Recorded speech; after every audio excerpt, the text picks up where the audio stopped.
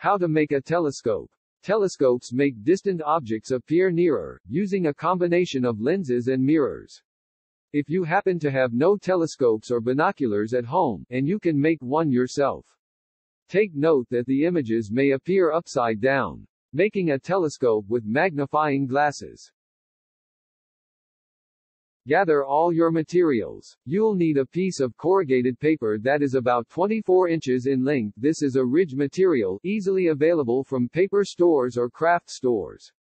You'll need 2 magnifying glasses that are not the same size. You will also need strong glue, scissors, and a pencil. If the magnifying glasses are the same size, the telescope won't work.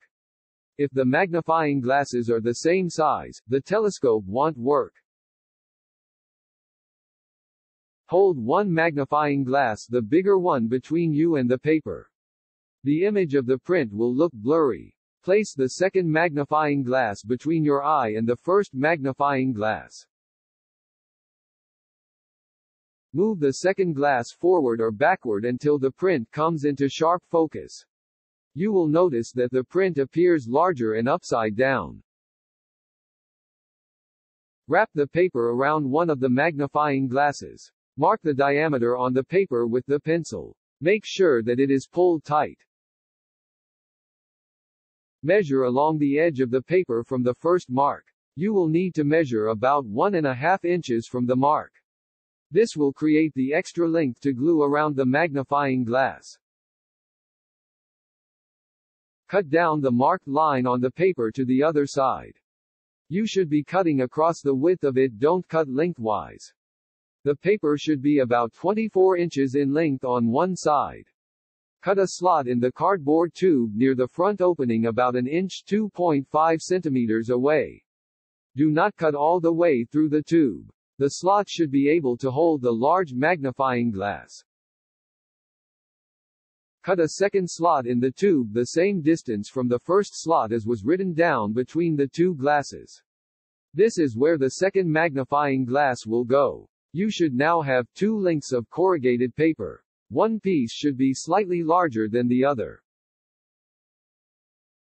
Place the 2 magnifying glasses in their slots, big one at front, little one at back, and tape them in with the duct tape. Leave about 0.5 to 1 inch 1 to 2 centimeters of tube behind the small magnifying glass and cut off any excess tube remaining.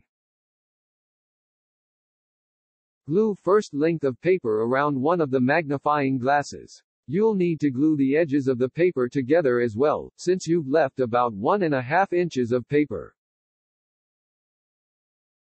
Make the second magnifying glass tube. This one will need to be slightly bigger than the first one. Not too much bigger, only so that the first will fit into the second one.